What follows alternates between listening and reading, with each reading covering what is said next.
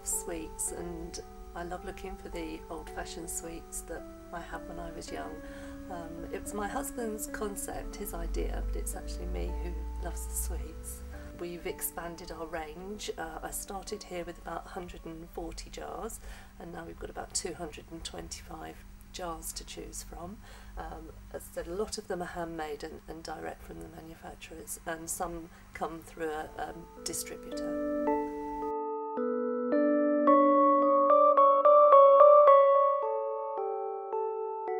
We've been open here nearly 4 months now, but still people come in and they say, "Oh, didn't know you were here, but now we know you're here, we'll come back." So it's spreading by word of mouth. We have advertised a little as well, but it's mostly word of mouth, and the customer base is building up nicely. Most retailers tend to suffer a little in the early months of the year, January, February time. We've been steady in both shops, but quieter, but now it's building up.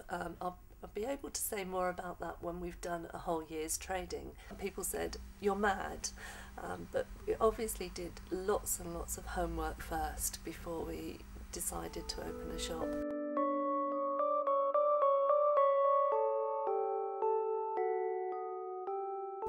It's one of those things that in a recession, when people don't have much money, the first things to go are big items like people don't buy new clothes or furniture or a new car.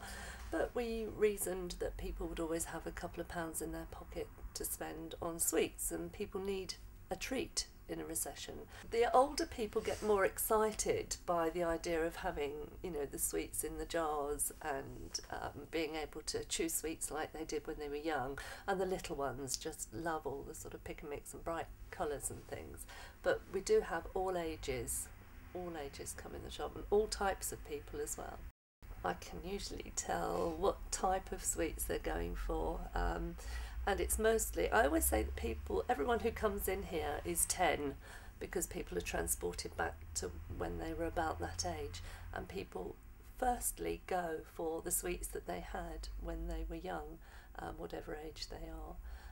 But then they get a bit more adventurous and try different things, or I suggest different things. I give them things to try.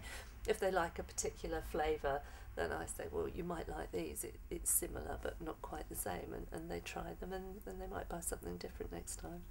Everyone who comes in is happy and smiling, because they want sweets, and I love meeting the people. Yes, we do have regulars, some who come in every single day, some who come in once a week, and those people do tend to stick to the same thing. I have to be sort of quite careful not to automatically go to the sweets that they usually have.